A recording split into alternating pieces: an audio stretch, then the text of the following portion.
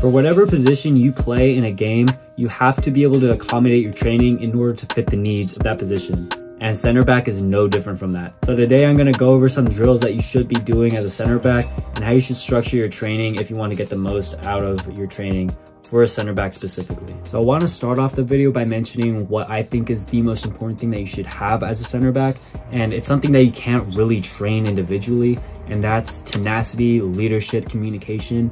And if you don't have those things, if you're shy on the field, if you're afraid to speak up, you're not going to have authority on the game, and your teammates in front of you aren't really going to trust you at the back with or without the ball, because you need to have that commanding presence over the field as a center back. And that's something you can't really train individually. And so if you are going to train that, which is going to transition to what I think is the most important thing you should be training as a center back, you should be doing a lot of 1v1s. And this can be defending a partner that's dribbling at you, or trying to defend a cross that's coming into the box.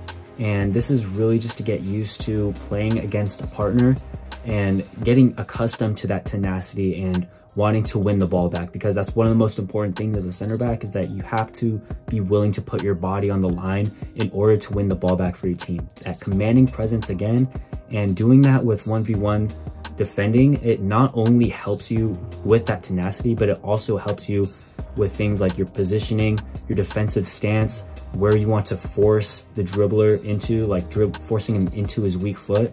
And those are really key things that you should be getting accustomed to as a center back. The second thing you should be focusing on as a center back, and this is so crucial in today's day and age, is confidence on the ball. Now, in the old days, you could probably just get away with booting it up the field and letting a striker do the work, and then that was it. But in today's day and age, you have to be able to be confident on the ball. You have to be able to break lines, dribble out of the back to attract pressure. And some things that you should be doing in order to work on this is just some like dribbling drills, ball mastery, first touch, anything that gets you really confident on the ball. And this also plays a role in doing like pickup games or 1v1s as well. If you could become a technical center back, that is really good in the eyes of coaches and scouts. They will love to see a technical center back that can break lines, dribble into space to attract pressure, and that'll go a really long way in not only helping your team succeed, but also helping you stand out amongst other center backs that might not be as technical and probably just boot the ball up the field in hopes that the striker will do something. The third thing that you should be working on as a center back, and this kind of ties into my second point about being confident on the ball, and that's working on various types of distribution.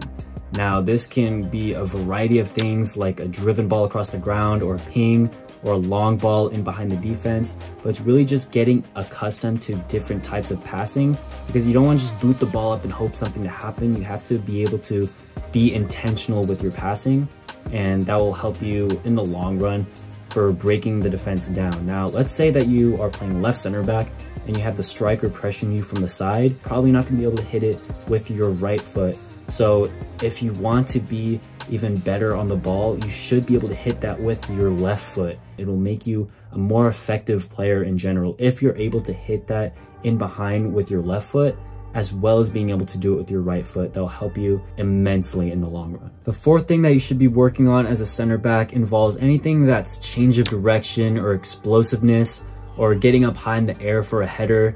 And these are really important, because not only with change of direction are you having to track back with the long ball over your head, and you're having to, if your body positioning is poor, then it's good to have a good change of direction in order to save yourself from having to get into a foot race with a fast striker.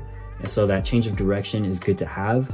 And then also that explosiveness, that being able to get up in the air, because if you're center back, you're probably a good height. And so headers ties into this fourth point. You want to be good in the air and have that explosiveness to be able to get over the striker to win the ball at the back.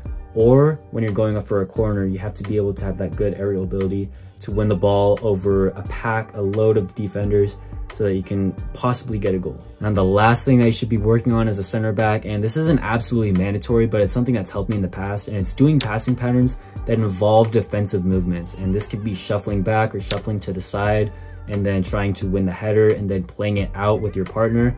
And this is just something that involves various different movements that are for center back specifically, but it still sharpens up your technical ability, sharpens up your passing, it sharpens up your headers. It can even involve like a little 1-2 if you want to. And I'll give an example on screen if you guys are having trouble making passing patterns, but it's really simple. It's just including a lot of different things that you do as a defender and then morphing that into one drill just to get accustomed to doing different things, not just focusing on one individual thing, but compiling it all together and then making that one big passing pattern. And those are the 5 most important things that I think you should be working on as a center back specifically. And this doesn't disclude the fact that you should be working on everything actually, including, you know, just simple dribbling or shooting. Like, it's not like you shouldn't be doing that, but these are just the things that I think are the most important for center backs. What are specific for your position and how you can improve the best as a center back with your drills. And that's gonna be it for the video, guys. If you guys enjoyed, please like and subscribe. That would mean the absolute world to me. And if you like these type of videos, let me know down in the comments. And if you have any recommendations for future videos, let me know as well. And I'll catch you guys in a future video. Peace.